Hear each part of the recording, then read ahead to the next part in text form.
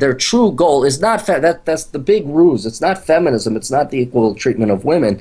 It's to basically get free stuff. That's it. And if they can bring down the West and they can go ahead and make a criminal class and a victim class, they can totally play this victim card and basically transfer funds and get wealth distribution from us. Our #1 investment idea for 2016. Trading at 1 times 2016's estimated revenue, this tiny stock is now partnering with billion-dollar giants, filling the huge void left by Motorola to a potential $10 billion market. This company has attracted significant shareholders in its industry and a fund that has close ties with the Disney family. With an enormous 60% insider and management ownership, this small company is becoming a cash gusher very quickly. Learn more about this 30-cent stock at crushthestreet.com/win. Well, hello everyone, and welcome into crushthestreet.com. I got a returning guest today. His name's Aaron Clarey. He's Captain Capitalism, aka Captain Cappy. He does very straightforward conservative talk, and he consults your problems, if you have any, at assholeconsulting.com. Whether you are screwed up on your own or your parents did that job for you, he'll give you the direct advice on how to proceed, and I must say it's rather entertaining, and he's got some books as well. Aaron, let's get right into the interview. Thanks for joining me. Thank you for having me. Aaron, there's been a lot of political posturing and sides being taken on what to do with the Syrian refugees. And it's a very sad situation for the majority of these people. I must concede that the vast majority aren't terrorists. Not all Muslims are terrorists. And you can even make the case that the U.S. destabilized the region. So it's only fair that we take in these refugees. The problem is that we would be importing a flood of people who are predominantly Muslim. And Americans don't want an influx of Islam in this country. The true religion is violently against Christianity, the West, and anyone, quite frankly, who isn't Muslim. What are your initial thoughts on this? I like life, and I do believe I have the right to life, and that they shouldn't be in. What I'm amazed at is the amount of coverage that is, and it's a testament to two things. One, how the American public has been so brainwashed to think, well, maybe we should let a violent group of people in that have terrorists, so there's that aspect, and how the media just has absolutely no logic nor any kind of care for protecting the safety of people. Mm-hmm. And but for me, it's a non-issue. It's like, oh, we're bringing in a bunch of Muslims, of which, you know, depending on what estimate you want to say, 10 to 25% are radicalized and have no problem killing Westerners, or that's all they live for, or are violent. No, you don't bring them in. And if you can't even have the spine or the self-respect to say, no, we're not bringing these people in, like they did in Hungary, you don't deserve to exist as a population. If you can't do some simple, basic self-survival stuff like this, you don't deserve to survive. So, I mean, me personally, I like me. I don't know about the rest of the Americans. I don't know how guilt-tripped they've been with their diversity and their leftist brainwashing and all this other stuff, how we're evil because we're successful and because patriarchy or whatever reasons they give nowadays. But sorry, I like living, and I don't want to die. And a very simple thing to do would be to tell these guys to go take a hike, like Jimmy Carter did back during the Iran crisis, and not be apologetic or just say, no, get the heck out of here. Well, this is straight out of the Quran and things that Islam preaches. Slay the unbeliever wherever you find them. You will kill anyone who leaves Islam. You will behead non-Muslims. Now, it's not politically correct to say that extreme Islam is bad, but liberals try to make it into a race battle, like white America versus Islam. Now, number one, being born a certain color isn't a choice, but aligning yourself with a violent set of beliefs is, and therefore can be justifiably condemned. Is it okay for me to say that I'm not okay with true Islam, like straight out of the Quran Islam, without being some sort of bigot? Well, yeah. I mean, why would you let the left or the media frame the debate? I mean, just because some worthless journalism majors who couldn't get a job in the real world and have no skills says you're racist because that's the narrative, that doesn't make it so. I mean, have at least a little bit of self-respect. You got, and it doesn't have to be Islam. I mean, good Lord, go back to the the wars between the Protestants and the Catholics where they're slaying each other. Any ideology, doesn't matter what, if it says, well, you better join us or we're going to kill you, that's tyranny. And I don't care how many diversity points our idiotic media gives them.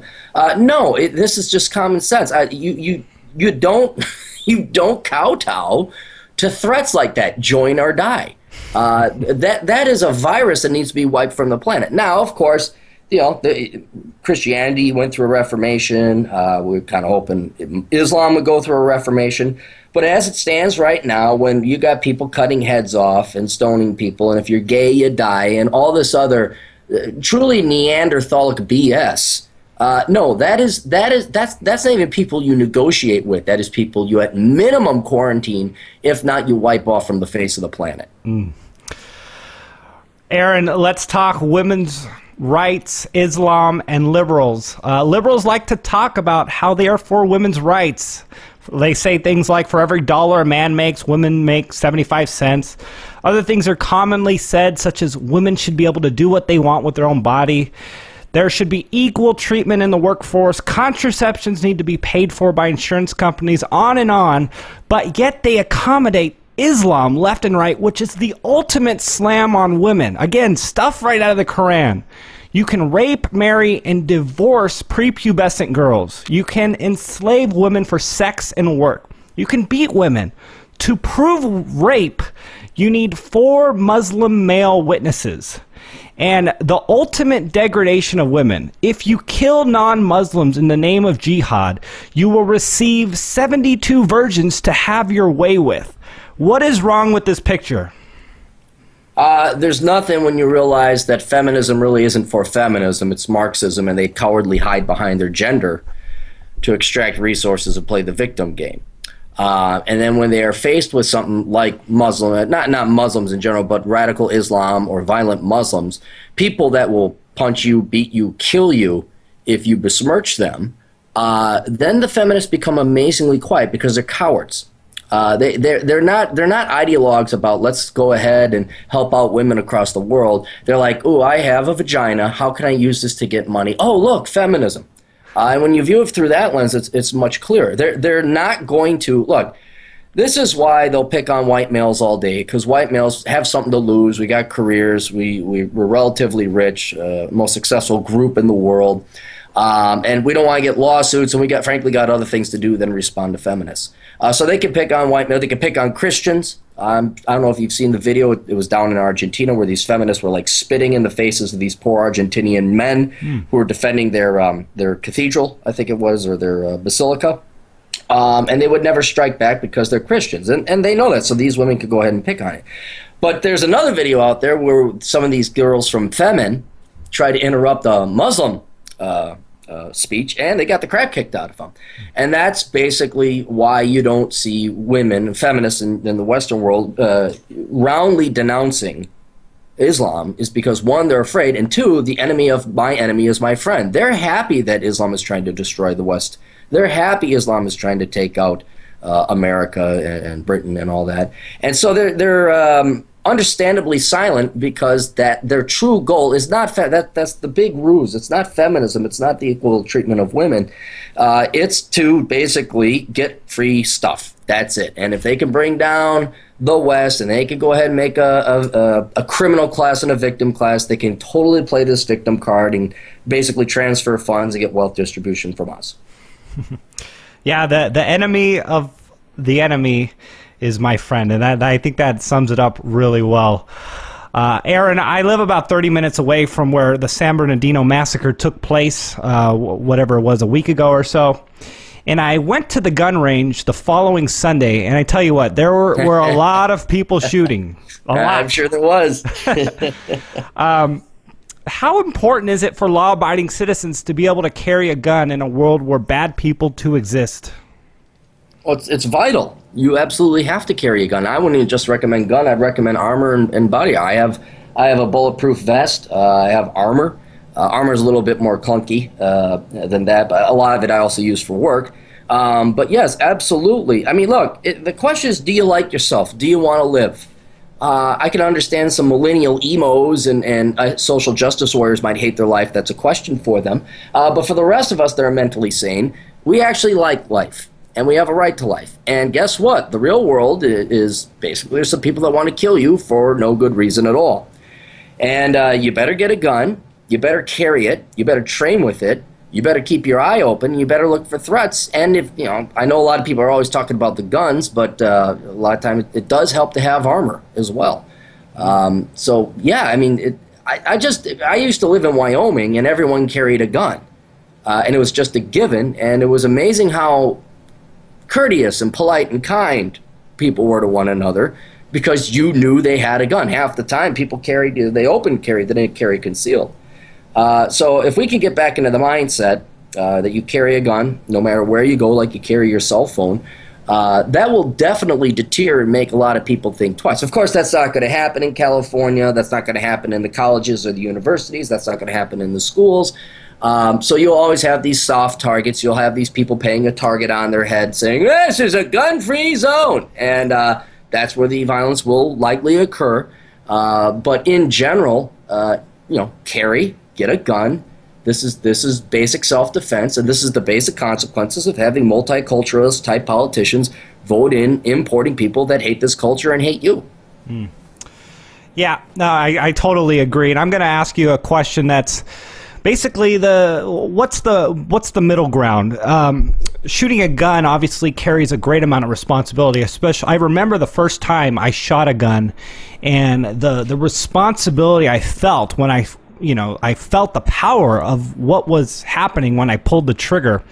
And obviously having a population of a bunch of incompetent people walking around with guns would be bad, and they'd be a hazard to the people around them if they started pulling it out, even if there was a threat. But taking the people's guns away doesn't do anything but make innocent people helpless. What is the balance of having a safe society where people are armed?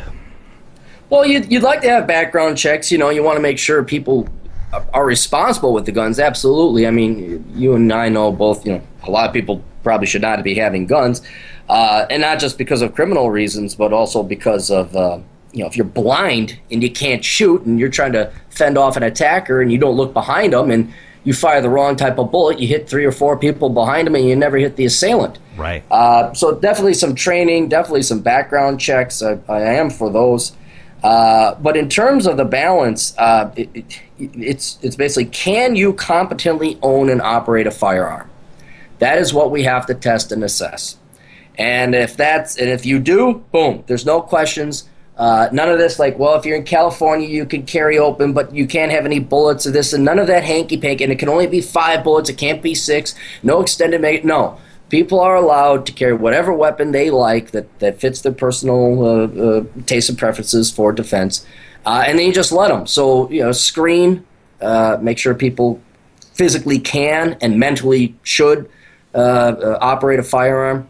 But then after that, it's kind of like, okay, get out of people's way. And frankly, there's no perfect scenario. There's no perfect balance. I'm Right. sure there'll be accidental shootings, and maybe you have to tweak and tailor the policy, even by state. But right now, in places like California, Chicago, Illinois, any major city where guns are bad, okay? Okay, fine. Bad guys are going to have guns, but maybe you should allow people to at least carry them. So we could certainly liberate certain gun laws in certain areas of the country, but I'm certainly not for, well, anyone could get a gun and that's all right, you're on meth and you're on a vendetta against your ex. Here's a gun anyway. So there should be a little bit of background check there. Aaron, do you have any advice as someone who's experienced with guns, how to train? I mean, to really get in the right mindset if you actually did have to be in combat and actually shoot someone. I mean, when you're in that moment and your adrenaline's running, I mean, how do you prepare for something like that? Well, you train, but you don't prepare because it's sprung on you. Usually they're not sending you an email the day before saying, hey, I'm going to mug you in the alley. Right. One thing, I mean, this is for me particular, I'm a misanthrope and I really don't care anymore. So, like, taking a life is if they're trying to assail me or assault me, and I'd kill him, I'd be perfectly fine. I wouldn't need, oh, do you need a therapist? Do you need to talk? No, I killed a bad guy, and I feel pretty good about it, actually, and I'm going to go have a drink and relax now. So realizing there are evil people out there and kind of realizing a lot of them need to die, that will quelch or resolve the moral issue. But in terms of response and training, yeah, there's different classes, different military, ex-military, ex-cops, current military.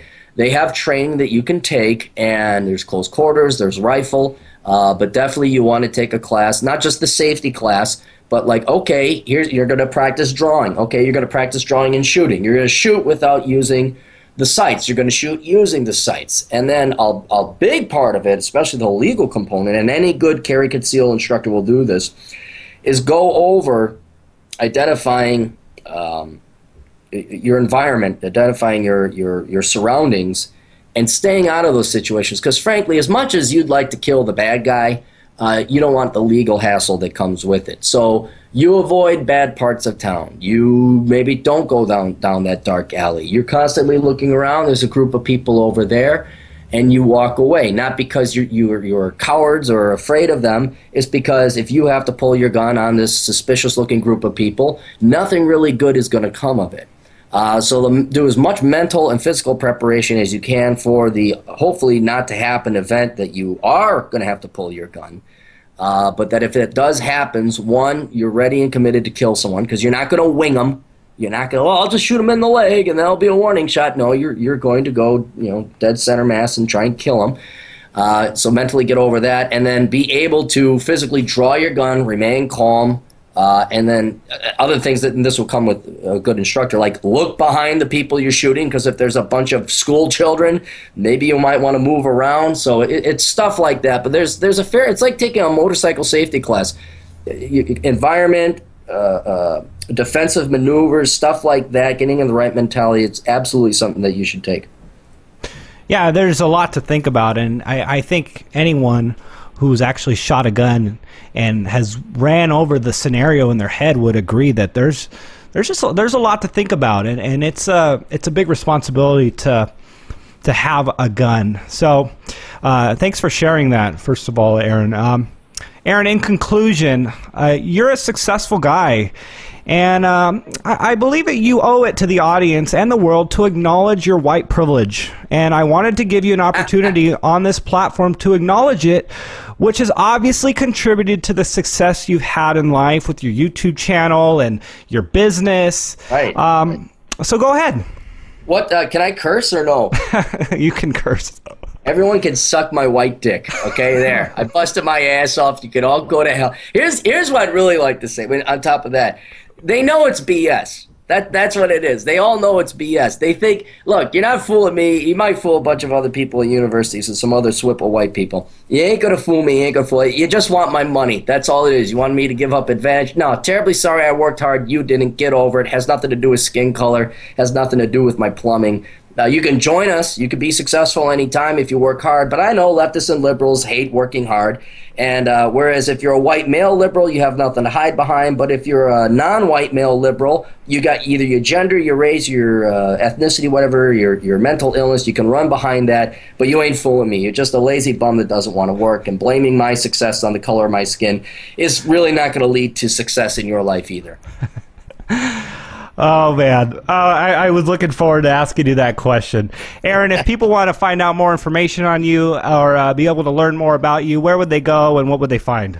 The best site to go to is captaincapitalism.blogspot.com, and if you look to the left, you'll see all the different, the YouTube links, the Twitter. I'm on everything pretty much, but that's kind of the mothership site. So you go to captaincapitalism.blogspot.com, and I got links there for asshole consulting if you needed advice. I got links to my books. I got links to my podcast. I got links YouTube, Twitter. I mean, you know the racket. It's all there. So the simplest thing, go to captaincapitalism.blogspot.com, and you'll find me there.